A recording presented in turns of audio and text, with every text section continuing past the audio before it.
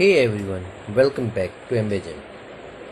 In today's video we are going to dive into the Jq6500 audio module, an amazing device that allows you to play audio files easily.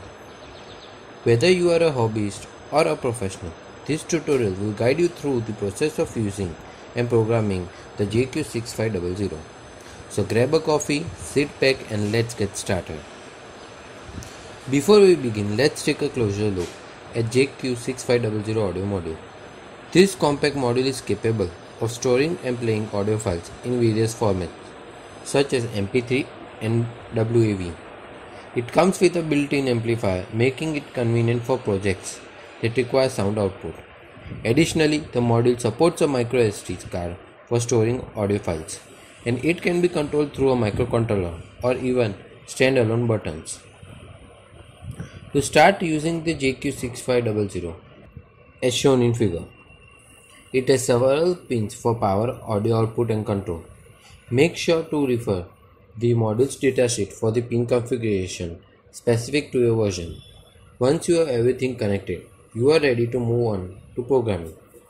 We will use Arduino to interface Jq6500 with it and control the audio files. The Jq6500 can be programmed to play specific audio files or perform various actions.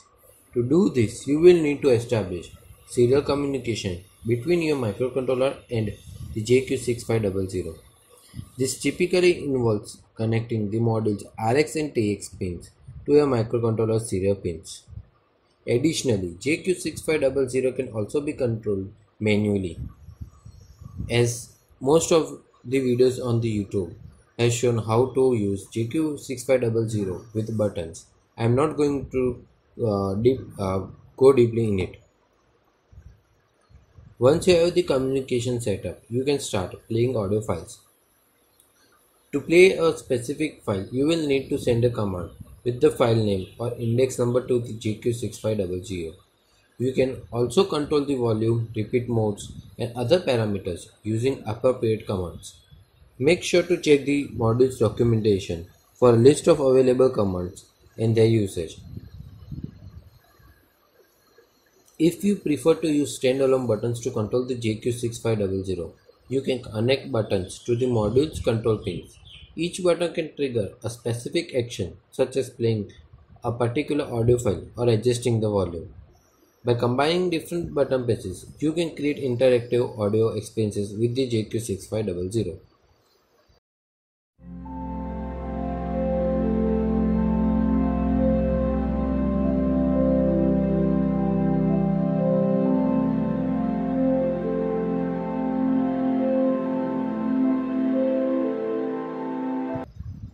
Now that you have a good understanding of the Jq6500, let's explore some exciting projects you can create with it.